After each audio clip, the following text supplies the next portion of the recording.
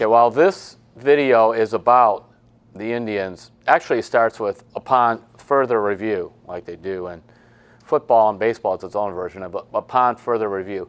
A few weeks ago, Tribe manager Terry-Francona said he's not going to move Jose-Ramirez off of third base because Ramirez is having an MVP caliber season. He's comfortable at third. He hasn't taken any ground balls anywhere else besides third base. And yes, Ramirez in the past has played second base. He's played shortstop. He's even played the outfield. He wanted to keep him at third.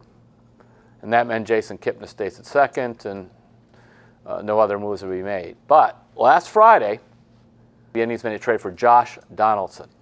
Donaldson, guess what he plays? Third base. He's been an all-star third baseman in the past.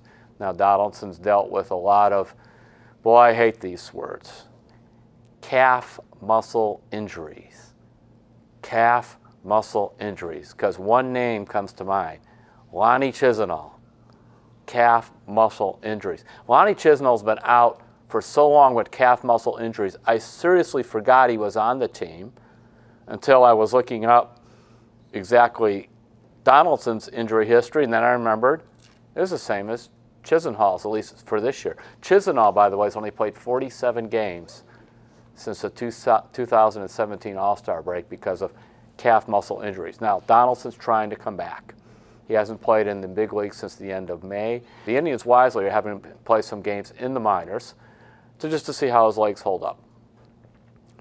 But if you bring Donaldson in, he's got to play third base. That means you're moving your MVP candidate, Ramirez, to second base, which is something you said you weren't going to do. So why are the Indians doing this? I think it comes down to one basic reason. Doubt. In the back of their mind, the way the lineup is, they didn't think it's good enough to get them back to the World Series. They would never say that, but I think they looked at their Melky Cabrera in right, Greg Allen in center. You know, thank goodness they have Michael Brantley at left, but just Kipnis has struggled offensively. They figured we need another bat in here, and Donaldson's a guy they were able to get basically on the cheap from Toronto, so they would risk, one, that he could hurt those calf muscles again, or two, that maybe this upsets Ramirez. Now, Ramirez has said he's willing to do it, and I also think the reason is it's one thing to move from third base to second base for Donaldson, an all-star. It's another thing to do it for a kid like Yanni Diaz. So that's why the move's being made. But the message being sent, and I give the Indians credit for this, is saying we get a chance to get better. And I think they also hear the clock ticking. After the season, Michael Brantley's a free agent. Cody Allen's a free agent. Andrew Miller's a free agent. Lonnie Chisenhall's a free agent. In fact, just about the whole bullpen are free agents with the exception of Adam Simber and Brad Hand. Josh Tomlin's a free agent. Now, some of these guys you may want to keep, some you won't. But the idea being that, you know, there's going to be some major changes in the roster. So I think they thought, you know, we got one shot, at least with this group as it's put together right now, so let's go for it.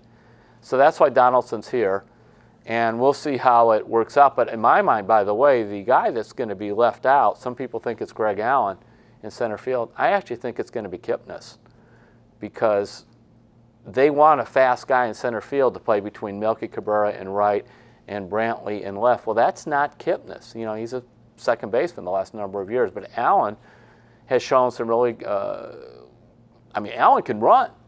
He's fun to watch. So Donaldson is a move the Indians made because they felt if they didn't make this move and they failed to get to the World Series, they always will wonder what would have happened had we made that trade for Donaldson.